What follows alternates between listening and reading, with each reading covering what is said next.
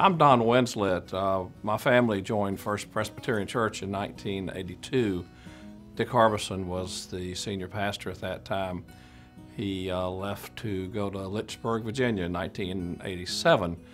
And we had supported a winter lecture series all along. And in honor of Dick and grateful for his ministry to the church, in 1987, the lecture series was renamed the Richard T. Harbison Lecture Series, which will be coming up on February the 9th at the church with Dr. William Carl as the presenter. Over the years, we have had a number of significant speakers come to the church.